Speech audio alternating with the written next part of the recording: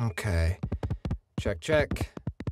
I intend to better understand and cure my hearing impairment. Let this be a record of my experiments as I search for a cure. My assumption is that everything in the room with me contributes to the sound.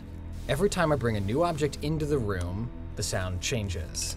Whenever I remove one, the sound it introduced vanishes. The mere observation of a phenomenon inevitably changes the phenomenon. What causes the changes? Does the human body have a sound, or does it vary by person?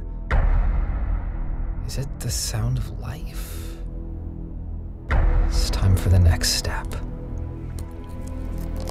Yes! Yes, there's a change. Oh my God! What's that? Death has a detectable, repeatable sound. We are not alone. The universe is talking. Something is out there in the emptiness, and every void we think we see